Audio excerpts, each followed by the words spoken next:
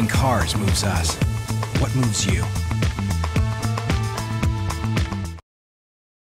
It's supposed to be a 7-member board, but there are only 6 duly appointed and confirmed members, and today 2 of them recused themselves, declining to participate in the discussion or vote on the specialty retail concession contract at the airport.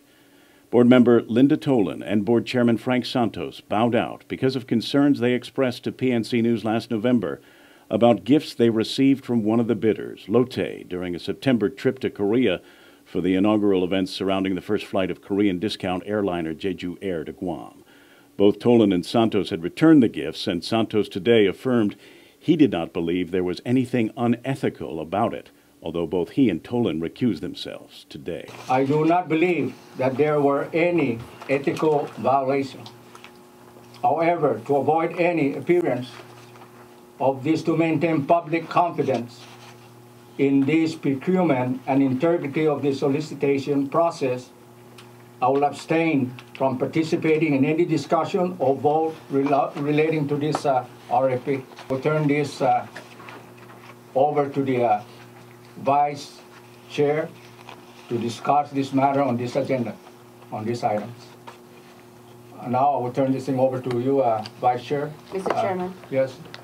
Since I'm involved in the Jeju Air inaugural flight, I do also abstain to remove any air of doubts on the bidding process. With those 2 board members bowing out, that left just 4 board members left to vote on the controversial concession contract. And it also left Jesus Torres as the acting chairman. GIA attorney Mike Pangilinan explained that Torres did not have to cast a vote unless his vote was needed to make a difference in the outcome, to break a tie or create a tie. There are 2 that are going to abstain and not vote.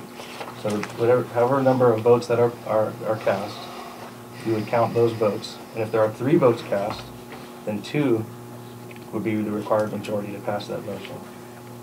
If the chairman, and that's in this case as acting chairman, you're the acting chairman, your vote is only required if your vote would actually make a difference in the outcome.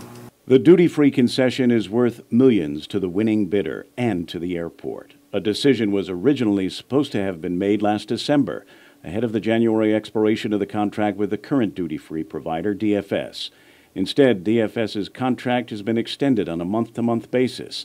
DFS, of course, is seeking to renew its current contract, and there has been fierce competition from JR Duty Free of Australia, Sheila Duty Free of South Korea, and the main rival, Lotte Duty Free, also of South Korea.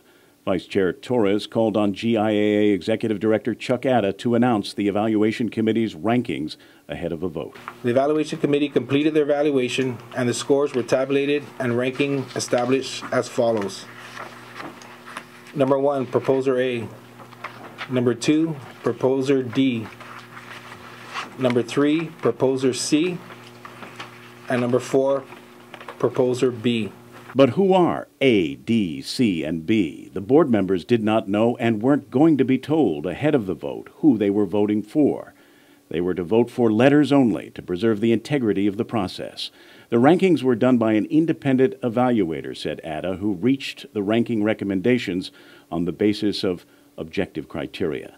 However, Acting Chair Torres was uncomfortable with that, and he announced that he wanted to recuse himself as well. For years we've been doing these things, and all of a sudden, this one specific item, you know, we have a magical new proposal A through D. I mean, you know, I'm not comfortable with that, to be very honest with you, not in all due respect.